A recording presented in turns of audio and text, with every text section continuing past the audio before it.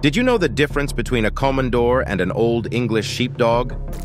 Both known for their distinctive coats, these two breeds have unique features. The Komondor, famous for its corded, mop-like fur, is generally larger and more imposing than the fluffier, slightly smaller Old English Sheepdog. In terms of strength, the Komondor's robust build gives it an advantage, being bred to guard livestock. Neither breed is particularly fast, but the Old English Sheepdog might be a bit more agile. Both are known for their cleverness, with the Komondor excelling in protective instincts and the Old English Sheepdog in herding and obedience.